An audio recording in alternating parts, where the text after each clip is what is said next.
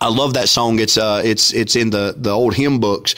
Bring them in from the fields of sin. And I like to change that word bring sometimes to bust them in from the fields of sin.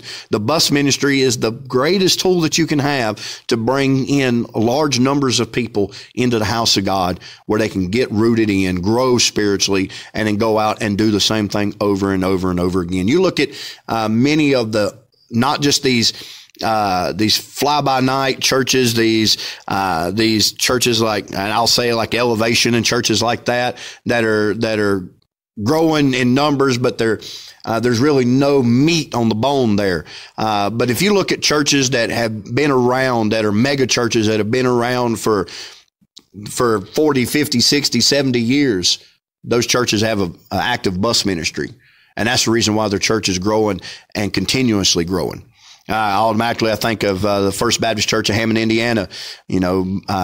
They went from when Dr. Jack Hiles was the pastor, running 10,000 in Sunday school, to now I think they run like 20 or 25,000 in Sunday school. And that's really a direct result from the bus ministry.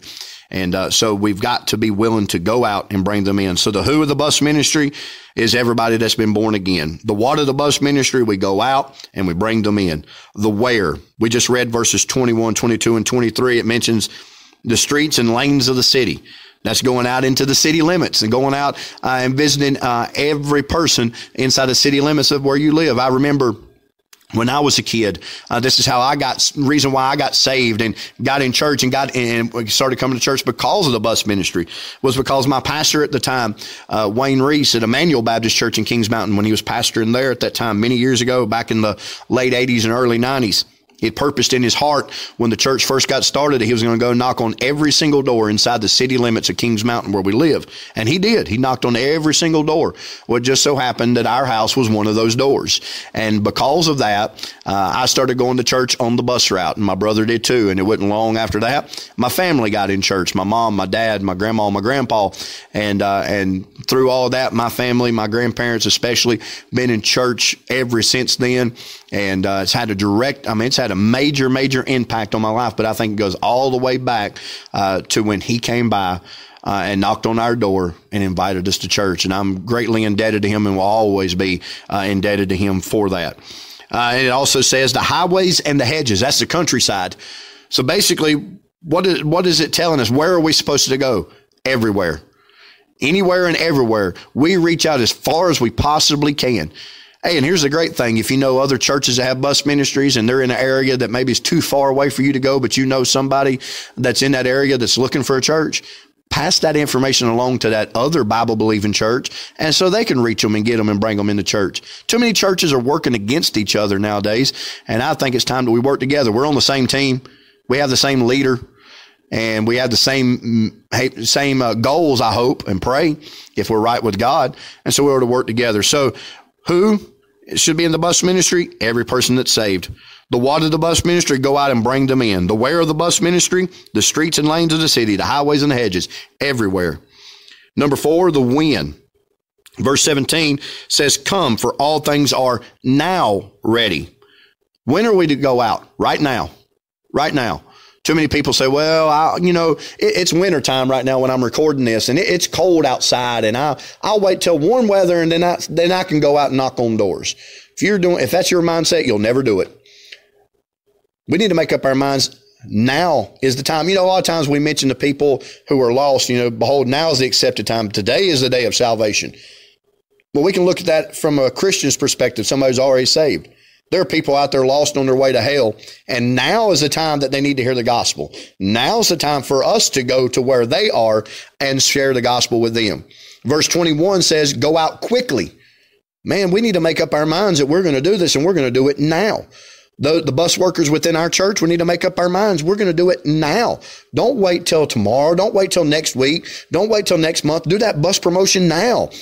Go ahead and be prepared for bus promotions down the road, but do things now that encourages boys and girls to come in. The Bible here in this passage of scripture says, compel them to come in. Do whatever it takes to get them to come.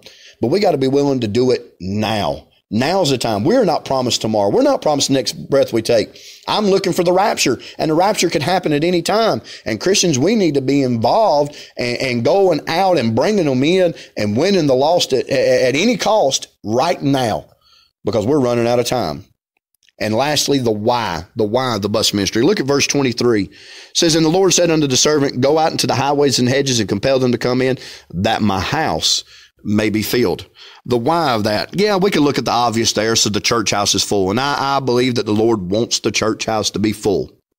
Our church, we're I don't want to say we're a small church, because the power of God's there. So it's a big church. But we're a small congregation, and we have a small storefront building. And I'd say in our sanctuary, we could probably comfortably seat 75 people comfortably. We've had up to almost 125 in there before, praise the Lord. And I hope to break that record and just keep growing.